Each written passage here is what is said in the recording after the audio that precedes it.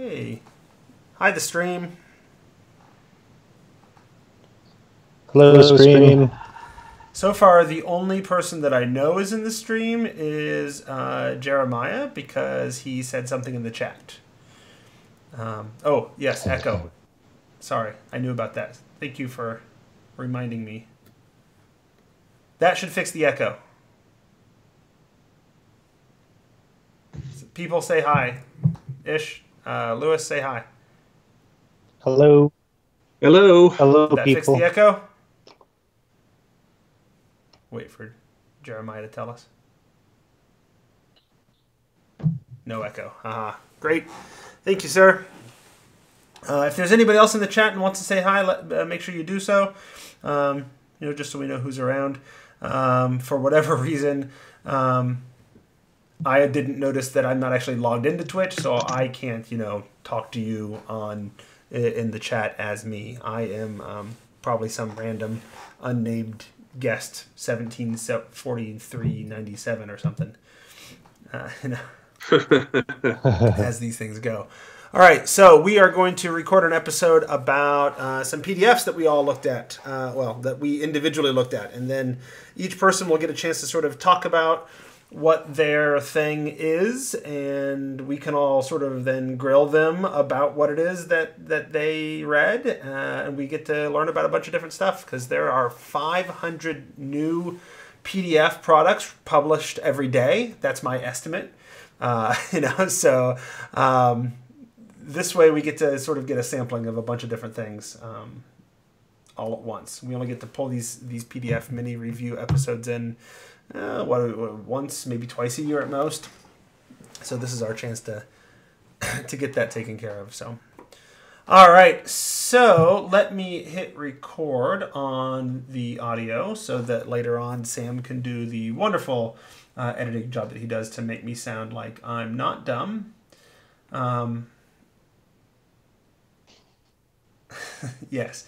Jeremiah assumes that means we're going to be reviewing all 500 PDFs that got published today, because we're ambitious that way. No, we'll be reviewing 3, one each. So, yeah. Challenge accepted. Okay, Lewis is going to do 498 reviews, and Ish and I are each going to do 1. So, yes. Go fair. big or go home, baby. All right, I am now recording the audio so that Sam can get that for editing at a later time. Are we ready? Should I get started? Yes, sir. All right. Oh, it did this last night too. I noticed last night, or not last night, 2 nights ago during our stream, every now and then it took one of our guests and just turned them into the Skype logo. We could still hear them okay. It did it to Tracy a bunch on Tuesday. Today, right now it's doing it to Ishmael. So I think he's still there. Say something, Ishmael. I'm here. So we can still hear him. Can you hear me? We just don't see him. Right. And if it works out the same as it did the other night, he'll pop back in later. His video will pop back in later, sort of on its own. At least that's what it did before.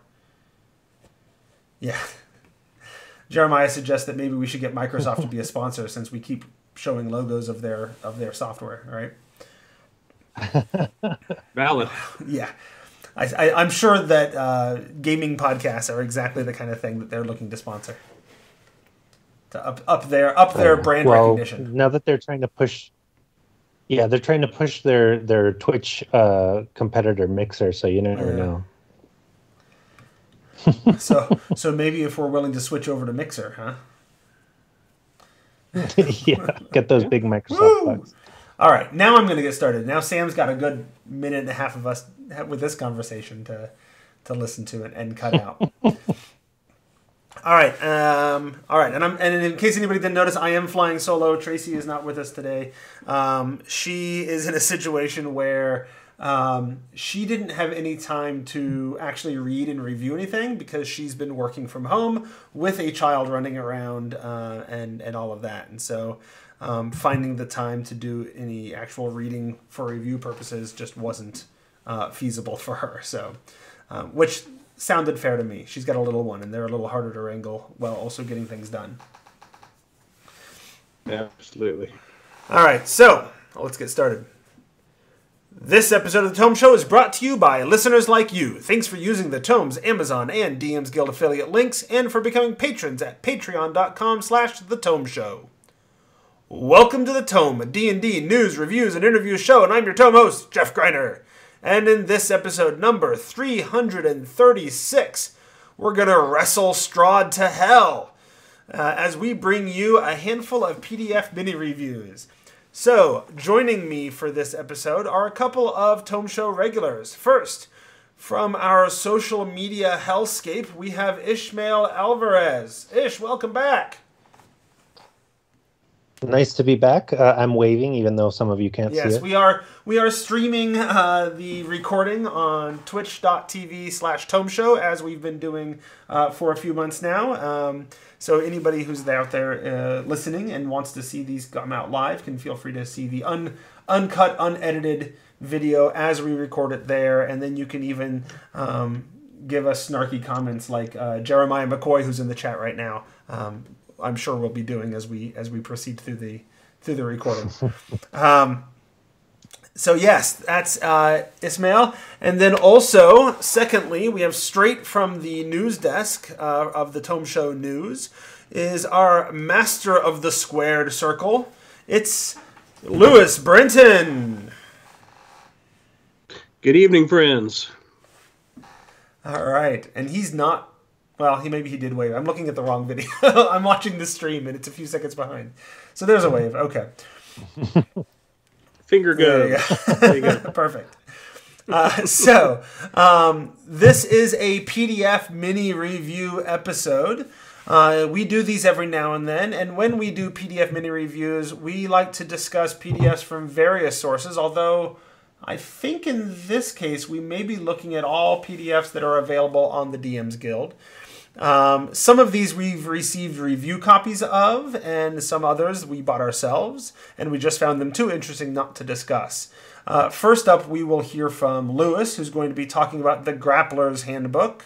Second, we'll be hearing from Ismail, discussing the Hellscapes product. And lastly, I will be talking about the interactive Tome of Strahd. Of these, I believe Hellscapes is the only one that was provided as a review copy that Ismail will be discussing. So Lewis and I paid our hard-earned cash, right? We're flush with all of the preacher and teacher money over here. So we bought our PDFs and just found them too interesting not to discuss.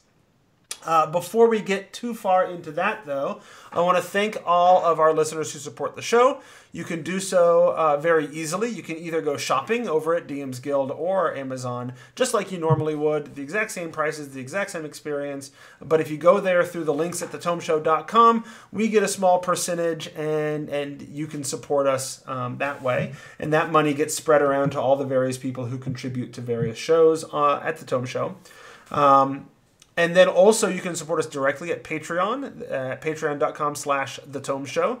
Just like Leonard Pelche, Jill Sanders, Doug Palmer, and Merrick Blackman. We are almost at the level of support on Patreon where I will just turn down any requests for sponsorships that come my way. And we will rely entirely on the Patreon patrons to basically to pay the bills that make the show possible, right? I've never tried to make money on the show. I've always just tried to make it a hobby that pays for itself. That's always been my goal. So you can do that by going shopping on those places or by becoming a patron at patreon.com/thetomeshow. All right, so 3 PDFs to review. And first up is Lewis. Lewis is talking to us about the Grapplers Handbook, and that's all I can say about it because I know nothing else about this product. So tell us about this, Lewis. What is the Grapplers Handbook? Yeah. So to get into this a little bit, obviously, when we're doing these sorts of reviews, we're pulling from a near infinite supply of stuff just on DM's Guild, if nowhere else even. There's always so much good new stuff coming out. And when this was proposed to me to be on the show, this gave me an excuse to look at the top 10 or 15 PDFs I've been wanting to buy and read, and I went with this one because recently in my two parties, I've got two different games going. One Dungeons and Dragons and one Adventures in Middle Earth using the 5e rule set, and my players have been trying to grapple a lot. And they don't just want to stab the goblins. No. They want to wrestle them. Something that 5e is not particularly like good at.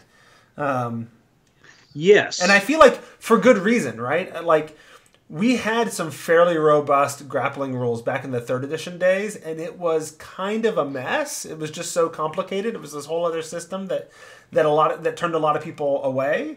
So I think by the time they got to 4th edition, they're like, you know what, let's just do something simple, something so people can like go get along. And they did the same thing for 5th edition and figured, well, and then people can like, you know, fill in the gaps and do what they want with it from there. They can start with that baseline, and then otherwise we're going to stay out of it. So this is somebody who decided not to stay out of it, who decided to give you that complicated system. Yeah, that's right.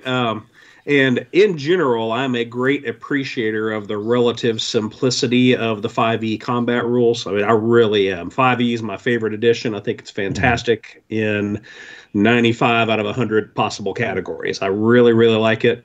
In this one particular tiny little area, I wish they had turned the dial maybe 2 more notches just to add a little bit more to the grappling rules. And that's what this gentleman has done. So the authors of this PDF are Joshua and Jaden Vargo. And Joshua is an adult man about our age, and Jaden is his teenage son. And I actually, after I read the handbook a couple of times, I actually reached out to Joshua on Twitter and kind of did some interview questions with him through DMs, and had a really great conversation with the guy. And it was very helpful. And he shared with me why he wanted to do this resource, which I thought was great. For him, the deal was he comes from a pretty extensive martial arts background himself. And I could tell that right away when I read this material. I have a pretty heavy martial arts background in my past too. First time I immediately thought, okay, this person either has a heavy martial arts background, or they have really intensely interviewed people who have a heavy martial arts background to describe some of the movements and the positions the way they did.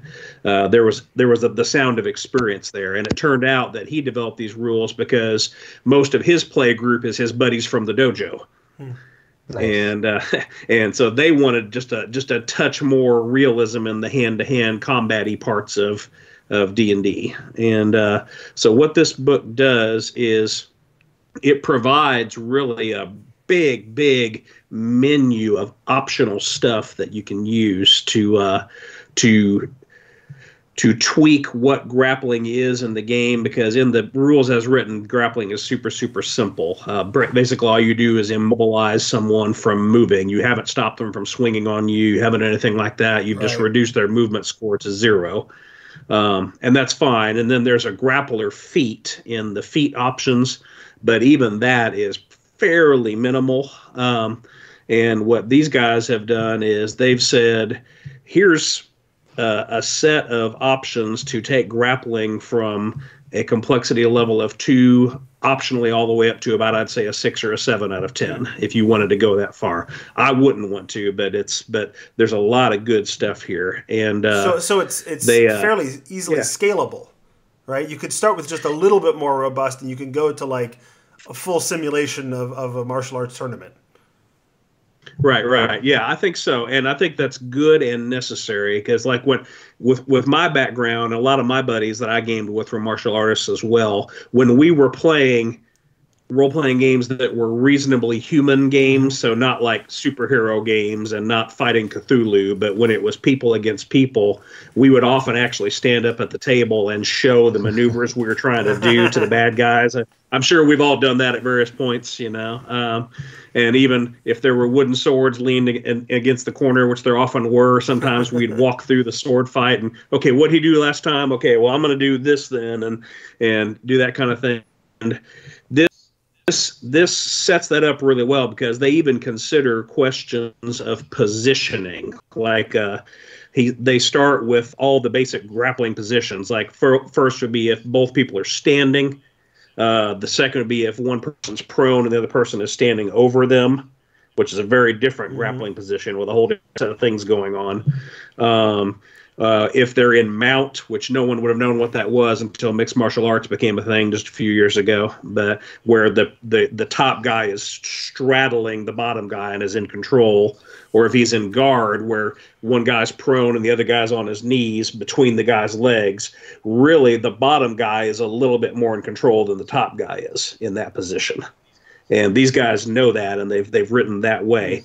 And a side control and even a back control, you're on your back, but he's on his back on top of you, and you're choking him or something like that. And that's just the starting this system incorporates all of that, the different positionings and that kind of stuff that could come up.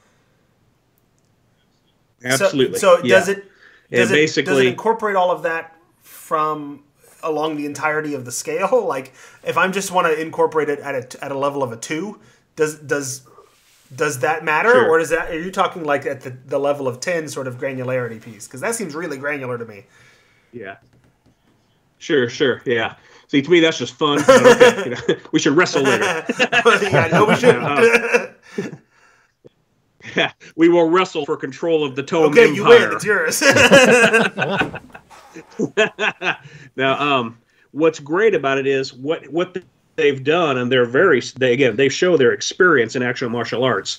Each of those positions only has a certain number of moves you can do.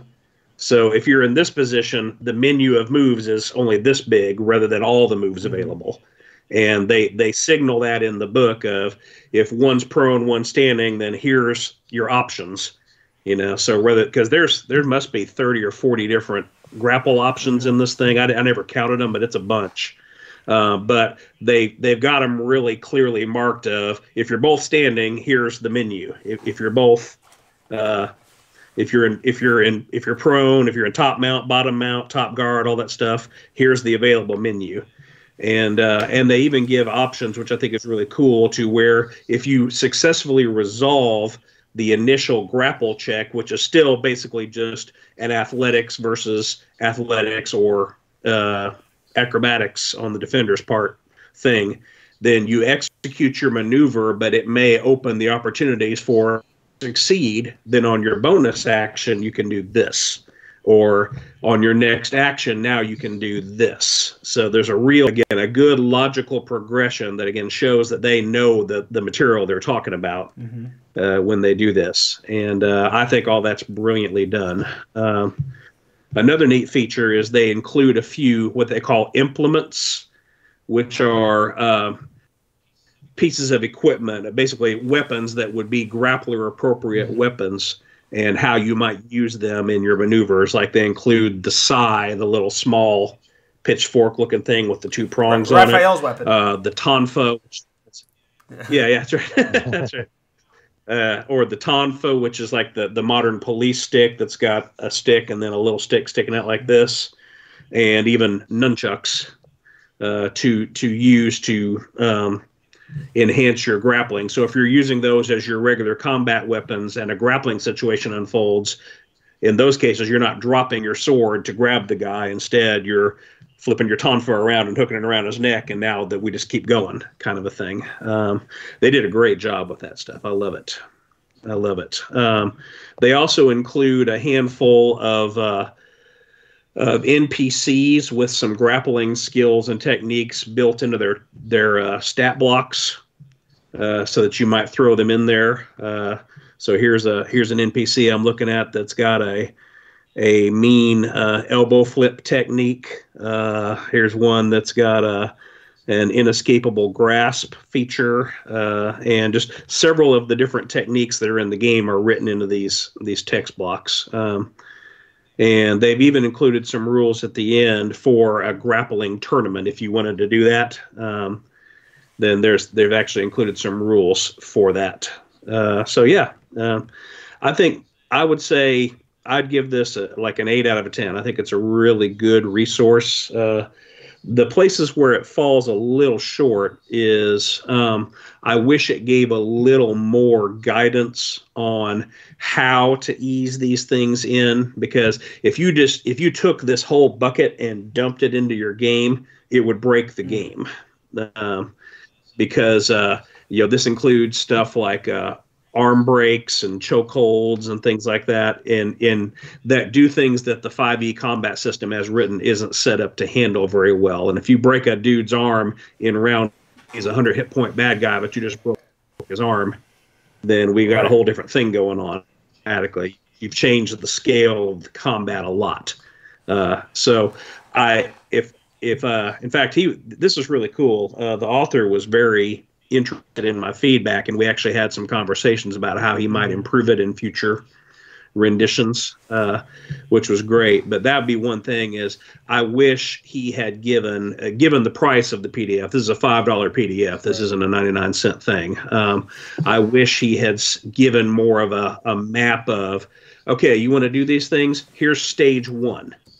Throw this in. And then if your players like that and it's not breaking your game, here's stage 2. That kind of some guidance. Just another page or so that had that kind of thing in it. I thought it was great. Yeah, that's.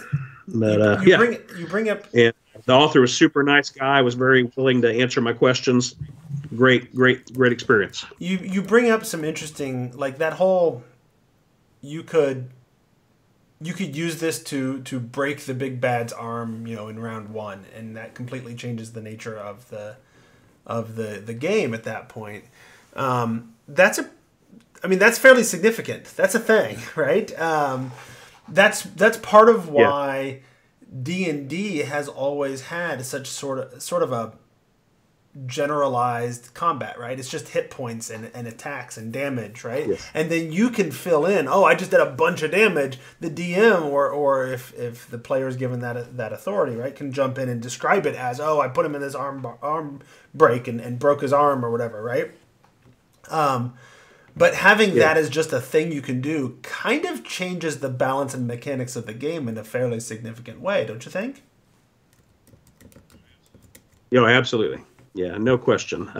And he does give a little bit guidance for high health point creatures who would be susceptible to these kind of techniques and who wouldn't be until their hit points were down to a certain percentage. And that's all well and good. But overall, again, if you just dump this whole bucket of Legos out into your game, there's just way too much stuff. And he even kind of says so in his writing, but I would have asked him, hey, just, man, give us one more page with like a chart of something to give us a little more guidance of how to slowly ease this stuff in and just figure out what's going to be game breaking and what's not. Particularly, because it feels like you have a generalized damage system and then a very specific thing that's being added on with this Grappler's Handbook, right?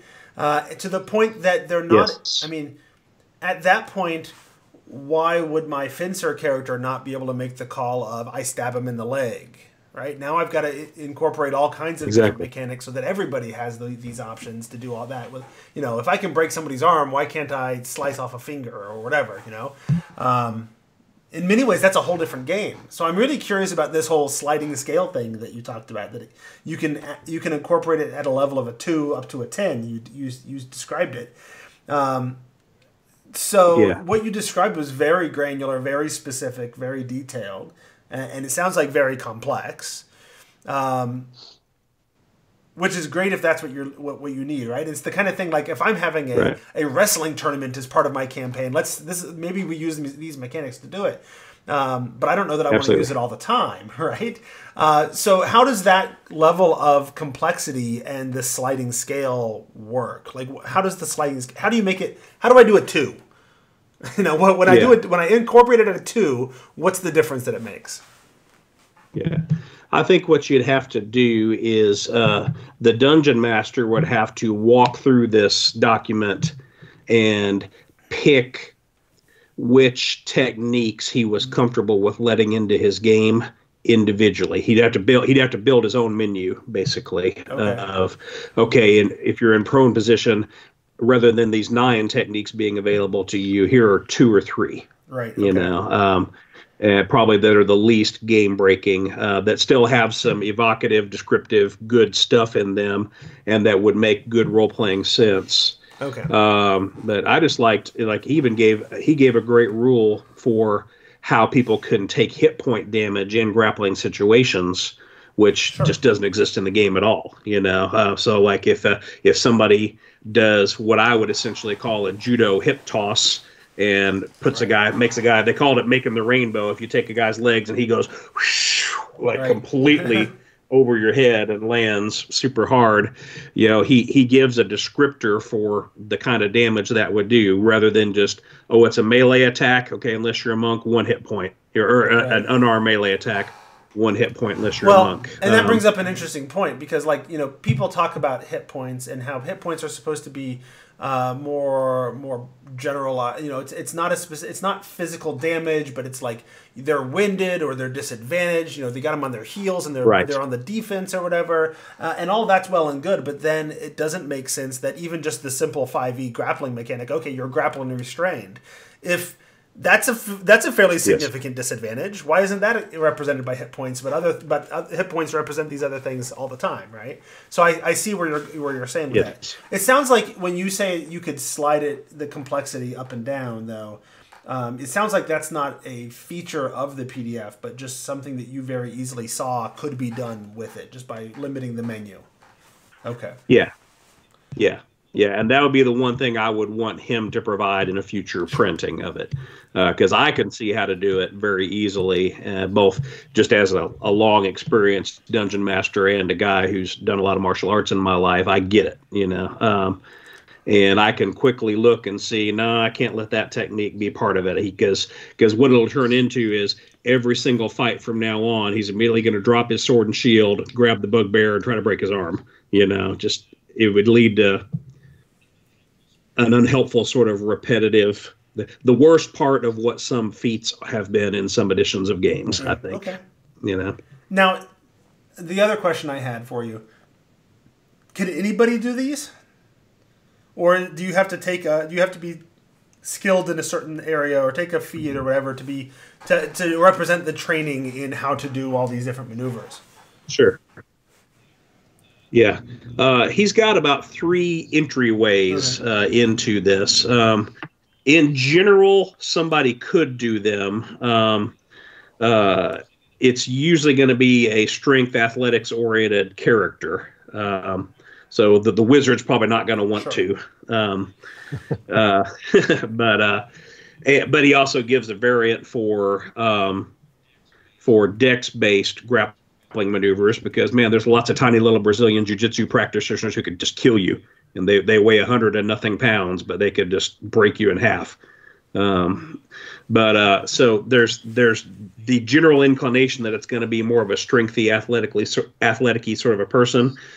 Second, he proposes an optional rule where grappling becomes an extra skill on the skills list that you have proficiency in.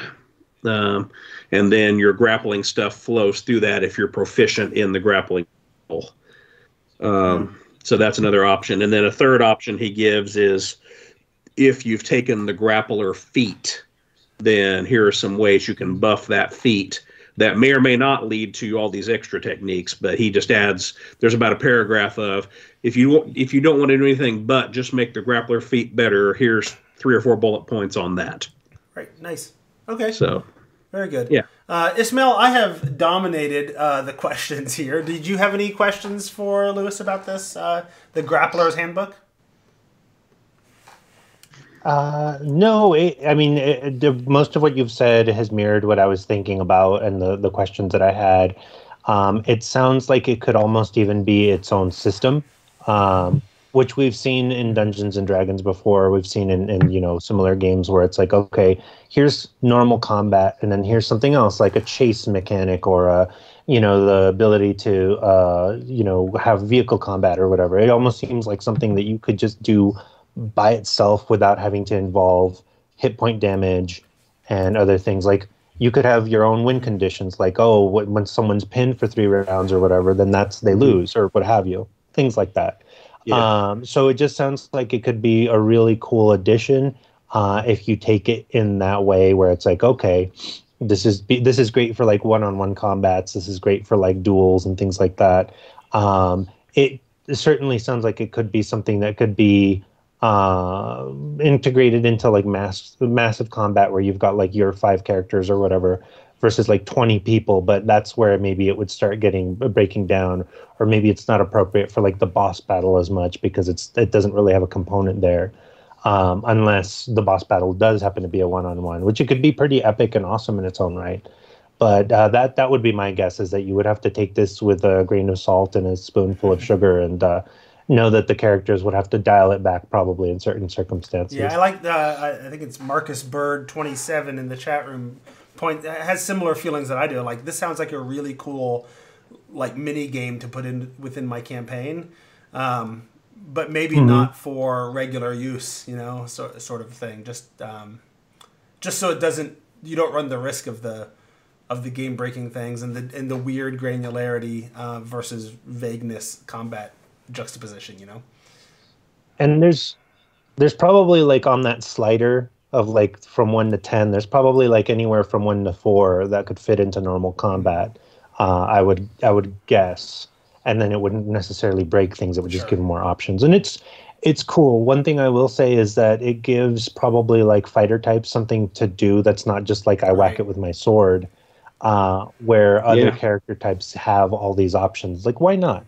And of course, you get into the whole issue of the Book of Nine Swords, which is almost a 4-letter word with some communities, but it's cool to see that there's at least options. I really like the Book of Nine Swords, but maybe people don't like it because it was clearly like an introduction to 4th edition before 4th edition, right?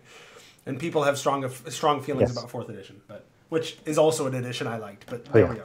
Okay, before we get too far into that, Lewis, do you have any last things you want to say, or shall we move on? I'd say 2 things. First, Mark Bird, the guy that you just mentioned, is actually a very good friend of mine. He's in one of my gaming groups. He's a Memphis area guy. So thanks for watching, Mark. You're the man. And second, my overall opinion is I think this is a great resource. I came to it looking for some things, and I found them. And that's what the DM's Guild is for. That's honestly what you wanted. These little, $2, $5, even $10 PDF products. Like, I don't need it to be everything that I need, right? I need it to be the specific thing that I need. So if it fits that need for you, that's exactly it. If I was, I've done that where I'm like, I really need a bunch of ideas for traps.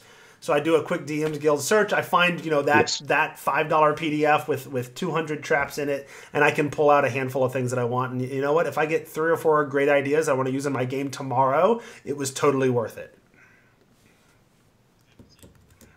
That's it. All right, then we will pass it on over to Ismail. Ish, you looked at Hellscapes.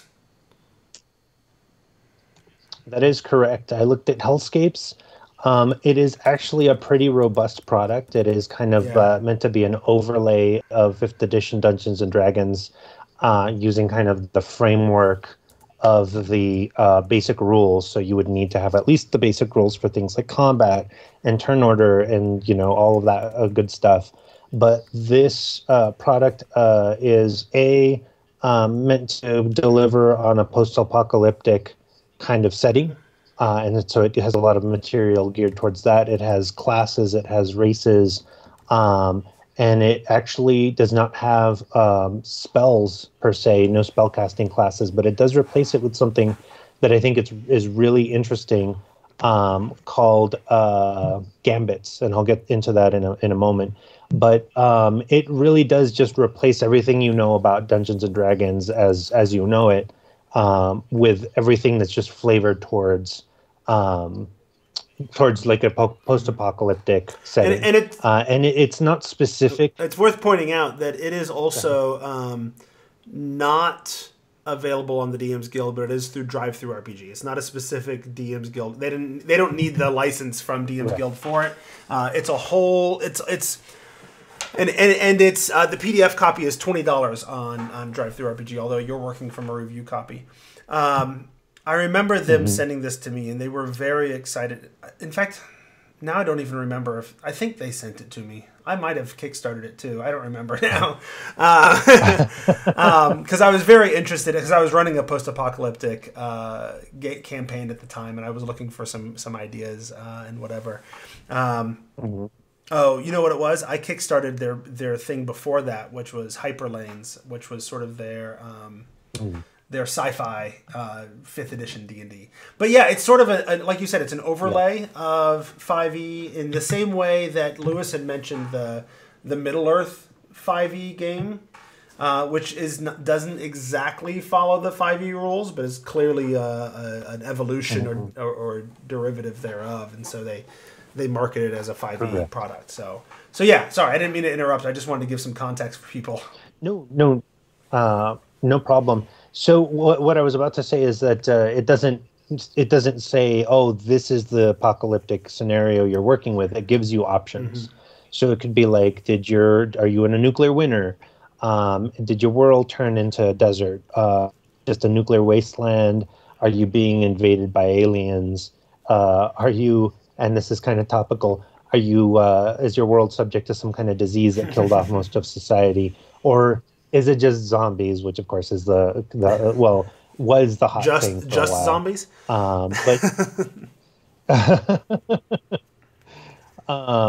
Yes, but so yeah, it gives you a lot of really cool options. It assumes that you had just a regular, normal, modern world that was then destroyed by whatever, one of the above options. And so you can actually be like a bestial, which is you just have your humanoid animal. And it has actually a very impressive number of different options for that, like anything from cats to crabs and so on. So I think that's actually pretty neat. It kind of harkens back to the After the Bomb Palladium role-playing game, if anybody remembers that. It also has a race called Mutant, which is kind of, you would think that it's pretty self-explanatory, but they're actually, instead of subclasses, they're split up into tribes. And the tribes are like, we fight back, we endure, we fix things, we read words. And depending on what the tribe is, you get like different subclass type bonuses from that, which I thought was really cool. It doesn't assume that you're just like a mutant and you're strong. It just assumes that like you're a mutant and you adapt, which I think was really neat. And then the classes are kind of based slightly on D&D classes. You have the Marauder that's based on barbarians. You have a Scavenger that's based on Sorcerer, but they kind of do more tinkering kind of stuff. You have a Nomad who's based on a Ranger, and so on. It's not a perfect one-to-one. They don't really have like the same kind of things that D&D classes do. But that's kind of the basic idea that they've got, is like these are post-apocalyptic characters that can do very specific things in the flavor of post-apocalyptic settings and what have you. And I think they did a phenomenal job in just putting that flavor in there and making everything feel post-apocalyptic with the wording that they use, with the abilities that people have. And it seems to shine through. And while I'm at it, with the flavor, the art is actually fantastic. I don't know who they got to do the art, but it's really good. A little experimental at points, but I think overall good. It captures the feeling of post-apocalyptic in almost like a cyberpunk kind of way. Okay. I'm going to let Lewis ask questions first. Sure. Yeah. So I don't dominate all the time. Ish, yeah. So look at it. I scratched on a few things as you were talking. Is the assumption of this game setting a real world post-apocalypse? It would appear kind to of a be thing. Yeah. Okay. Just all the key words you said kind of made me think that way. But because I don't think we see many, and we probably should see more. Because it's kind of my opinion that zombies was the in thing for a long time, and then post-apocalyptic was the in thing for a long time, and I feel like I would love to see some post-apocalyptic non-real world stuff done. What's a post-apocalyptic Forgotten Realms look like? Right. Or something I like Dark have that. Sun. seen that. You could do that with Zane. Post-apocalyptic Forgotten Dark Realms Sun is Dark it's- Sun. That's true. Right. Yeah, that's true. That's true. So I was asking. It assumes the base assumption for the game is a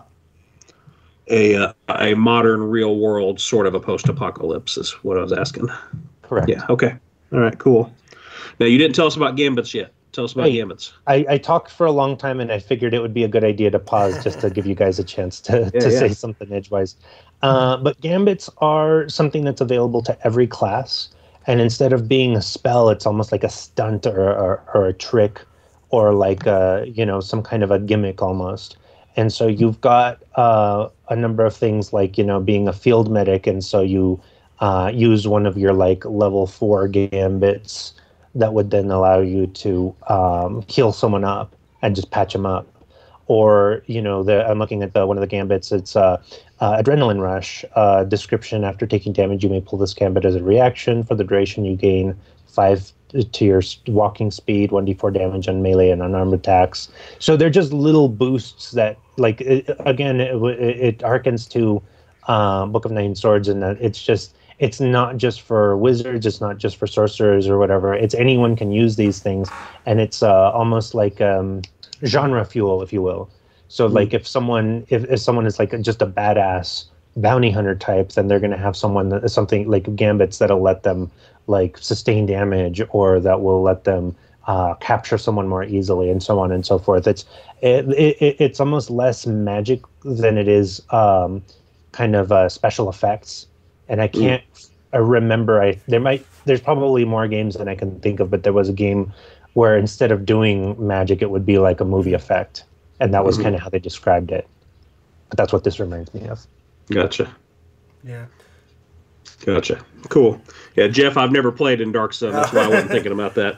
So thank you for bringing that's that how up. I've oftentimes thought of Dark Sun. Is it's what if at the beginning of the Forgotten Realms the Primordials had one instead of the gods? Then you sort of get Dark Sun, right? Oh, cool. That's neat. That's neat. So another question, Ishmael. How big is this thing? You said it's a $20 PDF, so it's got to be pretty big. It's 185 pages with 175 of that actually being content. The rest is like, table of contents, index, cover, and so on.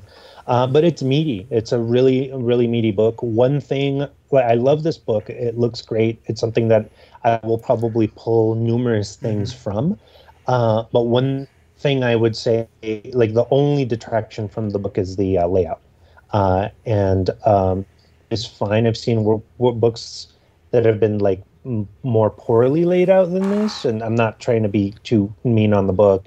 But with some of the layout decisions, it's just a little bit harder to read and a little bit harder to look through. It almost looks like someone put together a really good web page, but just fell short of putting together a really good book to read through.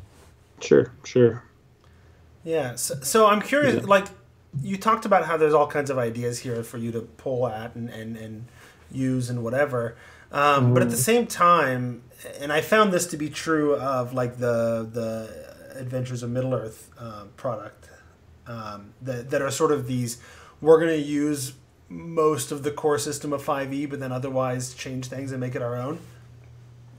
Is that you might that I tend to be like I might get a good idea here and there, but it's hard. It's not like picking up Xanathar's Guide or an adventure from WotC or whatever, where I can just like, hey, that's a cool layer. I can yank that out and stick it in my campaign, right?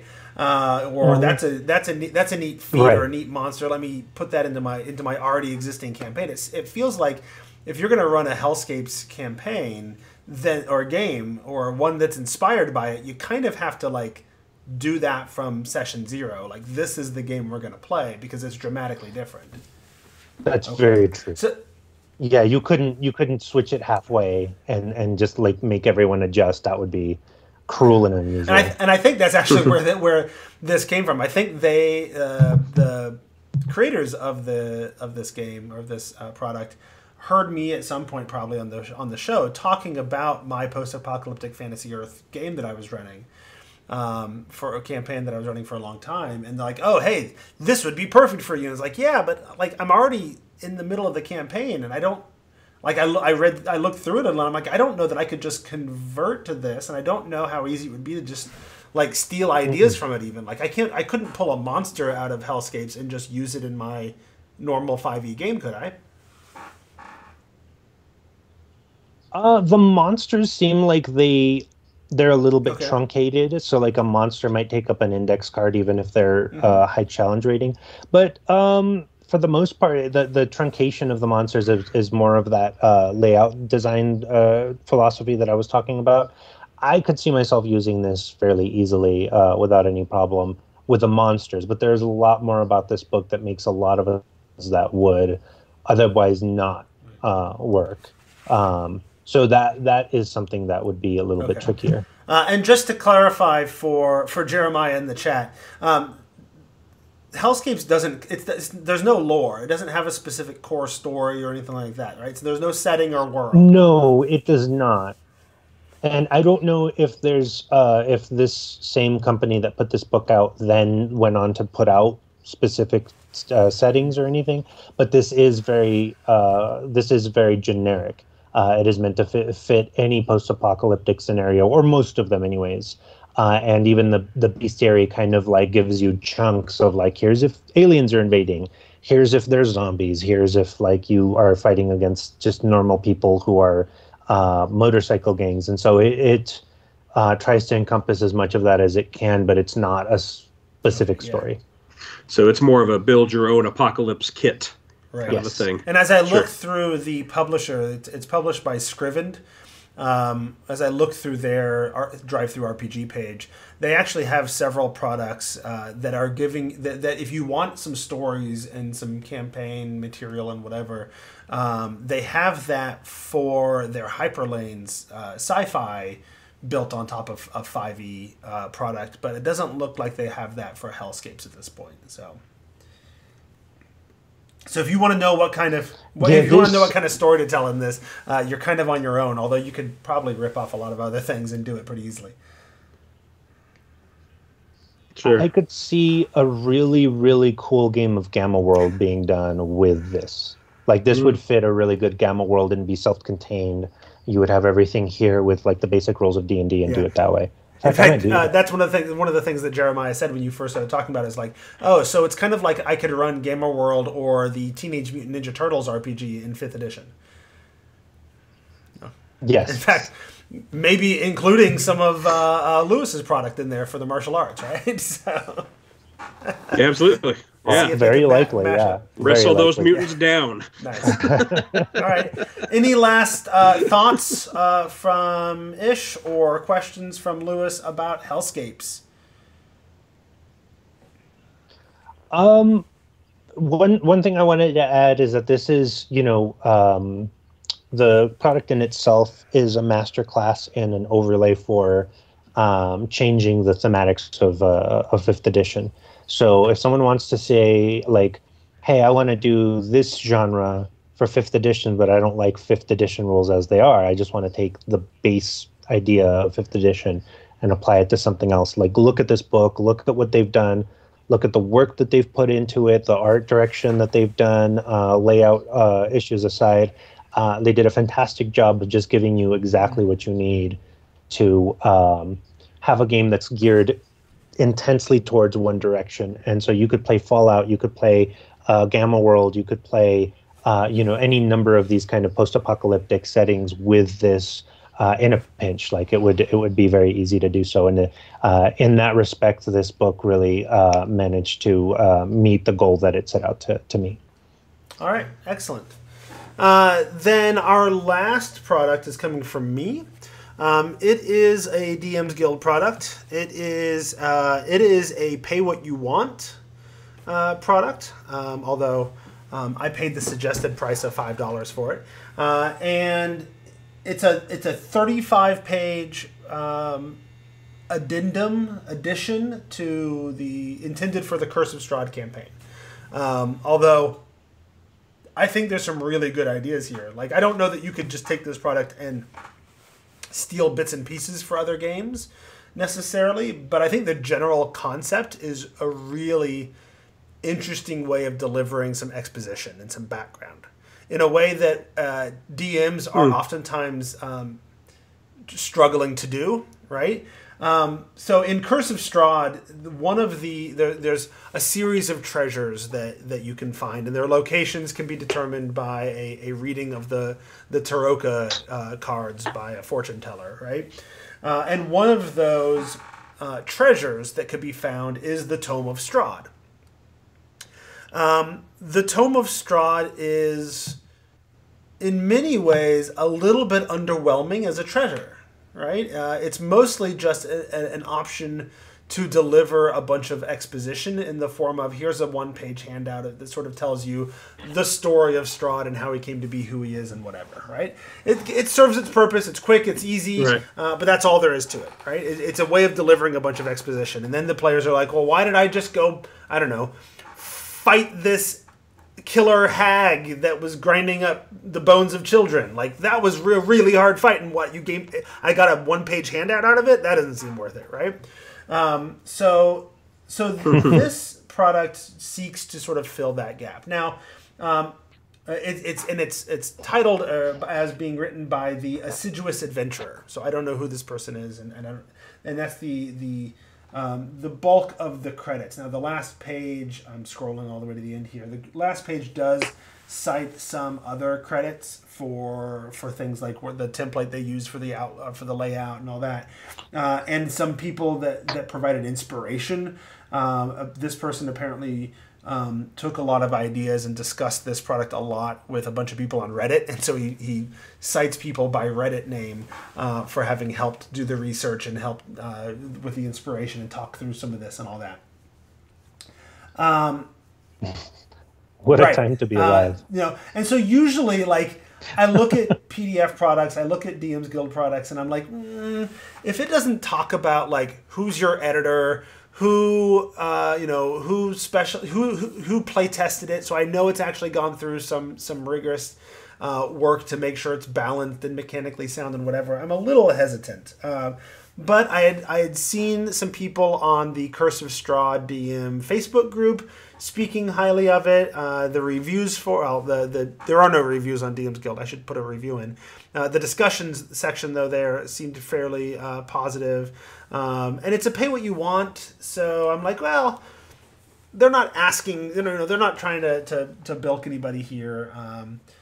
So I'll give it a shot, right? And I picked it up and just started skimming through it a little bit and got engrossed into it and realized this is a really cool idea. And I ended up, I intended on, like, I'm not going to be at a point where I can use this for like a month or two. So I intended on, like, I'll get to it eventually, right? I've got this idea. I'll go look at it in more detail later.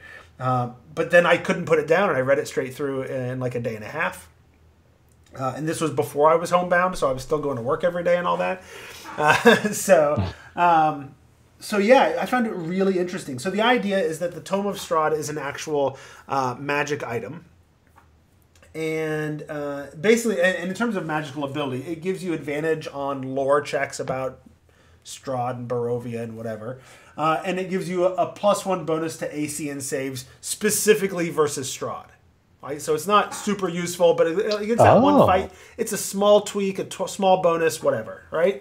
So that's kind of cool. But then it's like broken down into, there are 12 chapters and a prologue and an epilogue to this thing. And they're all like magically encoded.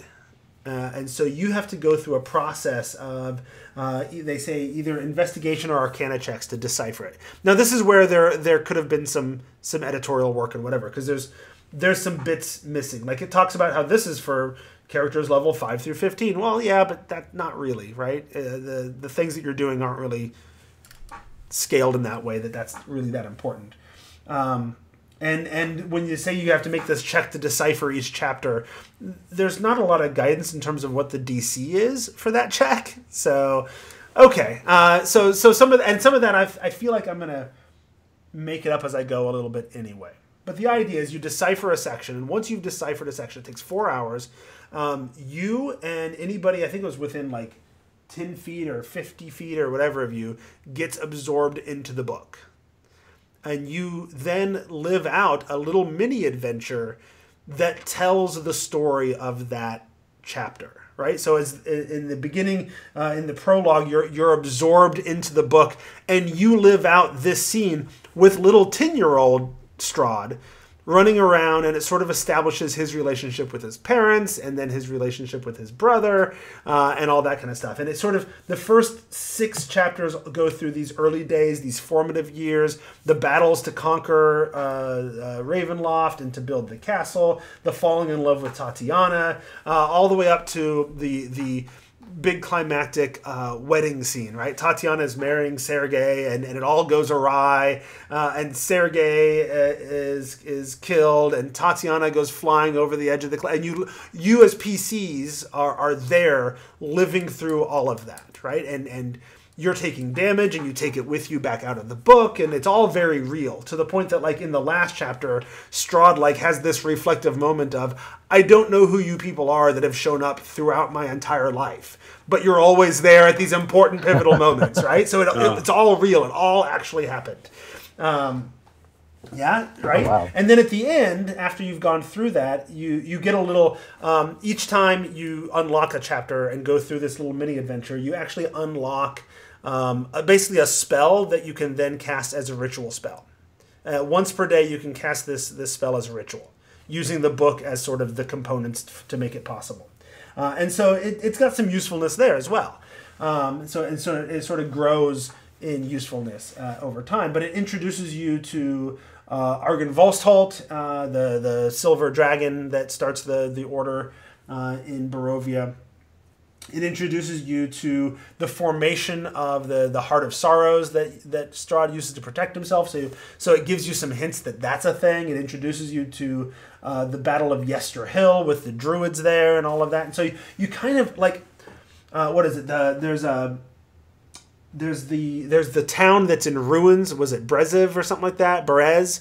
That's been flooded and is in ruins now, but it gives you the sense of how that happened and how Strahd pulled in the magic from the river and flooded it with a tsunami and destroyed all the people. Like, it's got these really cool moments and these really cool stories. And this is where I'm kind of torn on the whole thing, is that I don't know, like, how much do I want to just incorporate this as is, and how much do I want to be like, oh, well, let's not let them unlock the chapter on Argynvostholt until they've actually been there, or until they wander into the ruins of Berez. I'm not going to let them unlock the chapter on Berez. On the other hand, I want them to unlock them in order, because it sort of lays out a narrative of Strahd's life. So I'm still toying with exactly how I'm going to use it. I know in terms of how to unlock the chapters, I think I'm going to tweak that a little bit from what's here.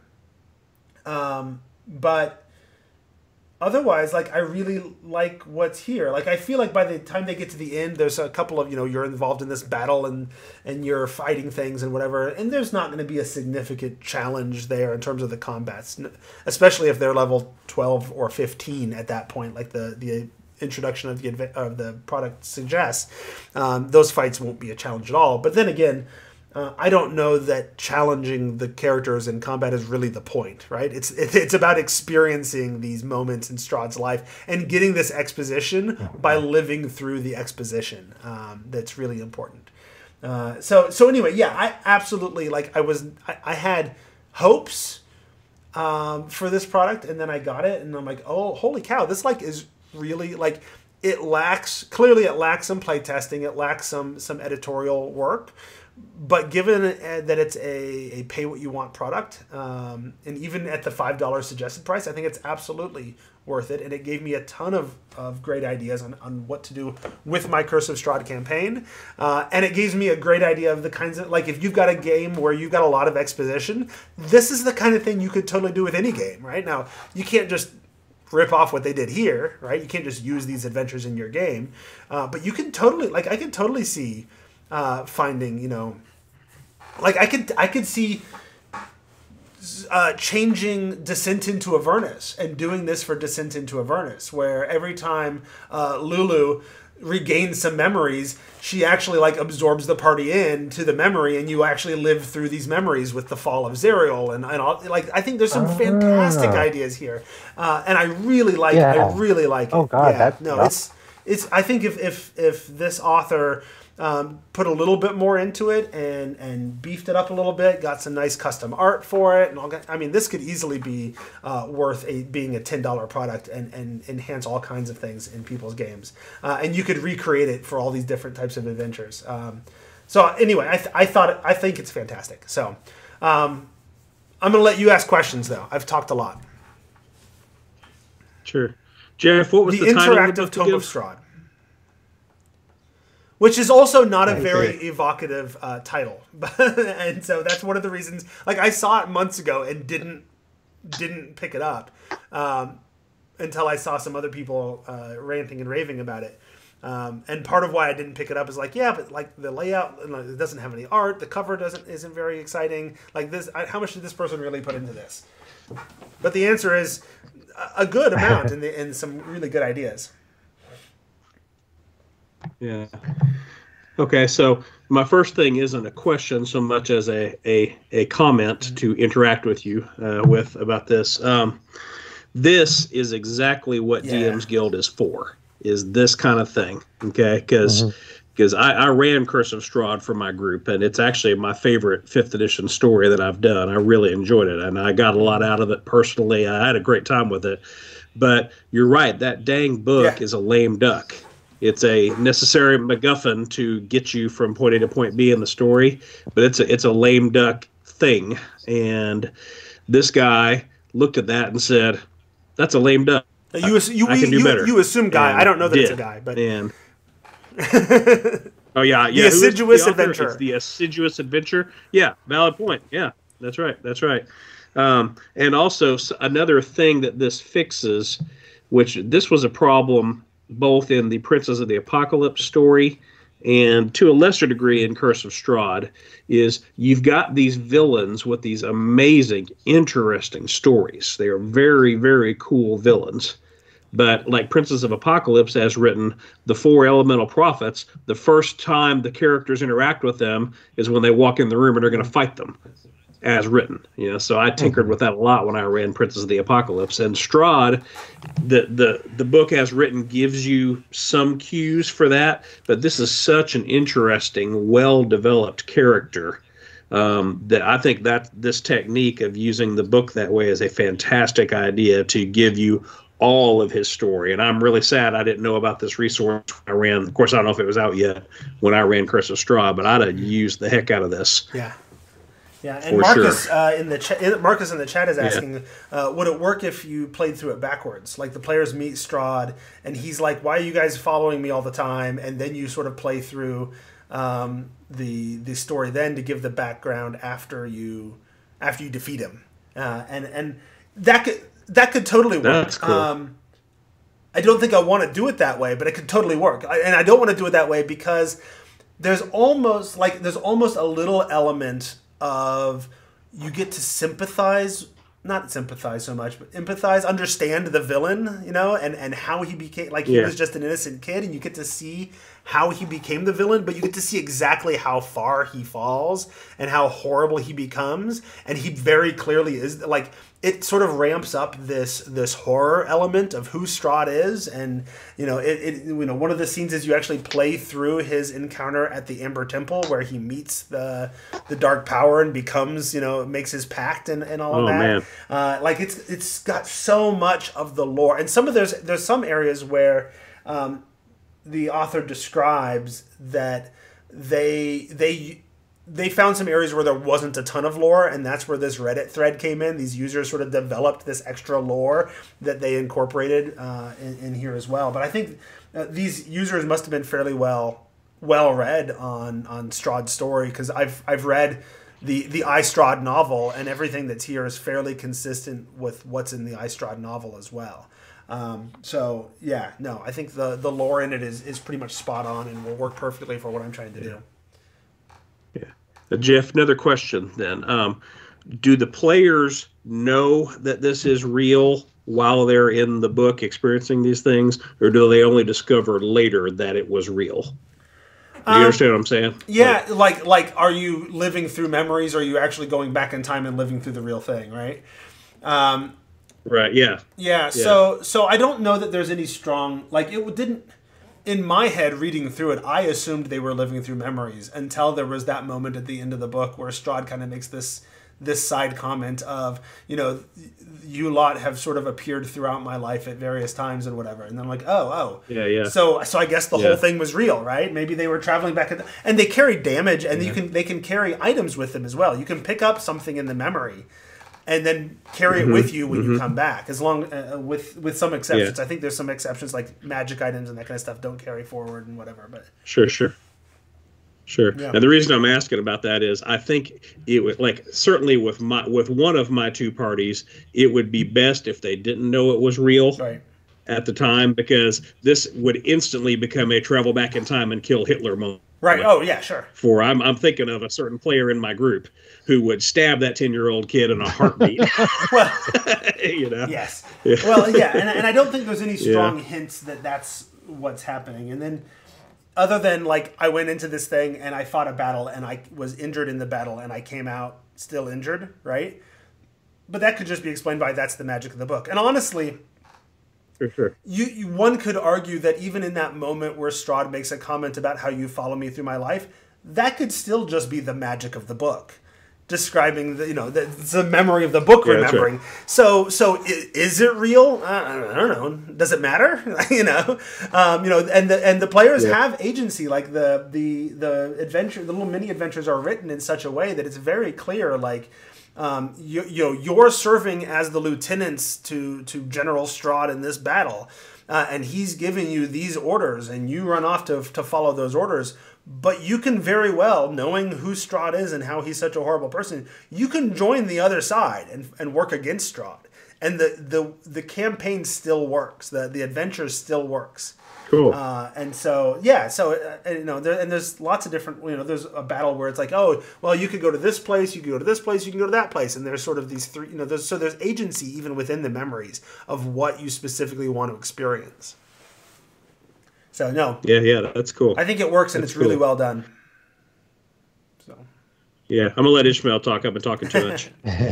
I was just going to note that this is probably something that someone did in their own game, and it worked really well, and they put it down in words, which to kind of echo what was already said, that's exactly what DM's Guild should be for. Is if you have a great idea that worked really well that can translate to other people's campaigns, which it sounds like this absolutely can, and it's giving me all kinds of ideas, because I'm actually going to be doing like an Avernus, Phandalin, Curse of Strahd thing at the request of my players, so those are I'm going to have to tell I'm going to have to tell Mike Schley about that so that he can roll his eyes. But Mike Shea, yeah. Shea, sorry. Mike Schley is the cartographer artist that has done a lot of stuff for WotC in the past. Yeah. Correct. Anyways, but it just seems like this is such a really well realized product, such a really well done product that could very easily be translated into anyone's games. That could give people a host of ideas, not just for Curse of Strahd, but for how you could really play with the narrative and really kind of mess with the kind of temporal structure of a game and not necessarily break it in a way that maybe most people would be worried that time travel would do so. Mm-hmm. Yeah. All right. Very cool. I think we've talked about 3 really interesting products covering a very wide gambit of different types of things that could be done, right? But I think unless anybody has anything else they desperately want to say, we're going to call that the end of the episode. All right. Perfect. Then I want to say thank you to all of our listeners and our chat room for keeping us on our toes. And I want to thank those of you who go out of their way to support us by shopping at Amazon or DM's Guild through the links at thetomeshow.com, or for all of our patrons at patreon.com/thetomeshow. I also want to thank our guests. Lewis, Brinton, where can people find you on the interwebs? The 2 best places to find me are on Twitter at Rev Lewis Brinton, and the other place is as the anchor of the Tome Show News, which comes out every couple of weeks here on this network. We do a very quick 10 to 15 at the max minute show covering some D&D headlines from the last couple of weeks, and that's something I'm really enjoying doing. I know I've enjoyed listening to it as well. It's always fun when a podcast episode comes out on the Tome Show that I wasn't on, so I get to listen to it with new ears for the first time. It's always fun. I started this thing, over a decade ago because I really wanted it to exist, and it didn't. Nobody was doing it. Now it exists, and every now and then I can still listen to it. So. Right. All right. Also, I want to thank you, Ismail Alvarez, who is King Lorithorn or Elven Wizard King everywhere on the social internets.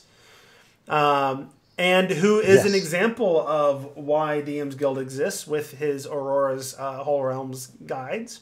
What else do you want to tell people about? Well, really quick, I know that me and my comrades who have done the Aurora's Whole Realm catalogs actually put the summer catalog up in, and I'm going to mess this up, but it's like a COVID relief bundle. So if anyone's interested at the time of this listening, I have a feeling that this will go on for a while. But buy that bundle and help out people who need it. But also, I have a pending release that should be coming out within the next few weeks, which is part of the simple settings line for Fat Goblin. The first one I did was Savage Lands, which was actually kind of a prehistoric setting. The next one is it's Fairy Tales, which is very much in line with like Grimm's Fairy Tales and what have you. A lot of that flavor in there. All right. Now I got to go back to my script because I was looking up the Aurora's Whole Realms guides and realized I can't buy them to support the COVID-19 work because I already own them. So there we go.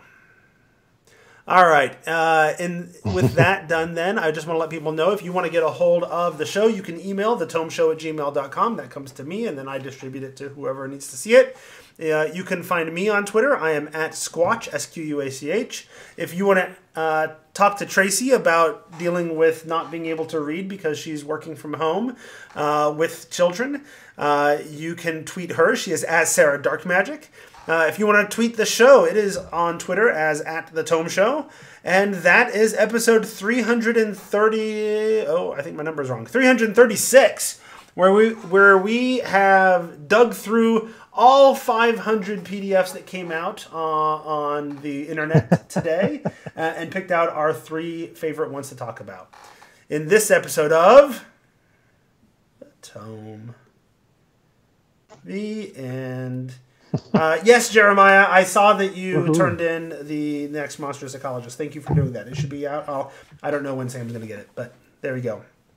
And Ishmael, Marcus wants you to repeat the bundle name. I will. If you give me a momentary moment, I will bring that up. A momentary moment? Yes. It's a very technical term. He's a chronomancer. Yeah. Let's see. I thought I had it ready, but I don't think I do. I will have to talk to my colleagues and I will tweet it out later. Is it listed under... I'm just searching the guild. They asked me recently if I was okay with them putting it into the bundle, and I said yes, and it's entirely possible they have not yet. So there's also that possibility. So let me...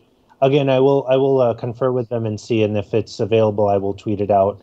and I will tag the Tome show. So just keep an eye out for that because I feel bad for not having it ready. There's another one similar. There's the Stay Home Play Games bundle, but that's all by a single author. But it's got a pretty abyssal chicken on the cover. So, all right, well, I don't believe that one is it. No. Okay, so you'll figure that out and then tweet it out so Marcus can find it. So if you follow at the Tome Show and keep an eye out for that, you'll get it that way. All right. Then I'm going to go ahead and wrap this thing up. So thanks for listening to us, watching us, doing all those things. Those of you on the Twitch stream. And thanks to the two of you for joining us. I hope you had fun tonight. And in fact, absolutely did. Am I going to see both of the two of you again next week? Is that right? For our book club? I'm going to be here for the Bulgarian book, yes. Yes. All right. Yeah, absolutely. Yeah, absolutely. Hey, Jeff, quick thought for you. I was pondering